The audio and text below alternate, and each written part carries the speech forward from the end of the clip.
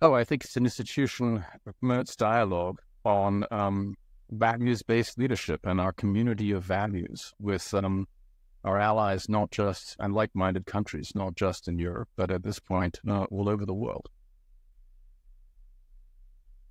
I mean, obviously, we started the Aspen Leadership Program. We brought it to Germany after a period of some fairly stubborn resistance on the part of the board of Aspen Germany in sort of the Cold War period.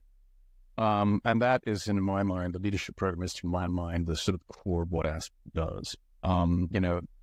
Taking people off into a kind of setting where they can kind of disconnect from all the daily concerns and sort of think about what it is to be a leader and about values-based leadership. And what made me want to bring it to Aspen Germany was a combination of factors. One was I went through it myself and it was transformative. And I thought, my goodness, this is really the sort of core of the Aspen brand. The second was I thought, how could this not be something that would be popular in Germany, the land of composers and poets and philosophers? I mean, this is something the Germans would, I think, love. Well, because we find ourselves in Western societies in general, but not just Western societies. This is true in Japan and Korea as well, and just in Australia, and also in Latin America. We find ourselves in increasingly polarized electorates. I think it's really an artifact of globalization, and the sort of shock anywhere in the global economy gets quickly transmitted elsewhere, and those who are most vulnerable, who are generally the sort of blue-collar workers, have lower protections than far fewer than they did in the 70s, for instance. And so we all face this challenge of how do you get worthwhile things done in societies that are increasingly polarized and at each other's throats.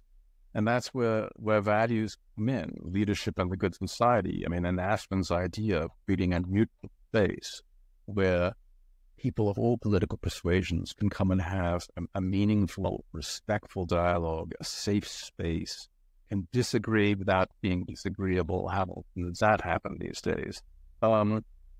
I think that makes it pretty unique, and it makes it very, very important. Oh, that it may continue to flourish. I mean, the period in which I took over was, in all frankness, not the easiest period, because we had a sort of financing issue. I'm very delighted to hear that my successors succeeded in securing basic financing from the federal government. We did not have that at the time, and there was some questions throughout a good part of my tenure whether the Aspen Institute in Germany would even survive. And so it gives me particular pleasure to see it flourishing under the two leaders who've come after me. And I can only hope it continues for another 50 years of success.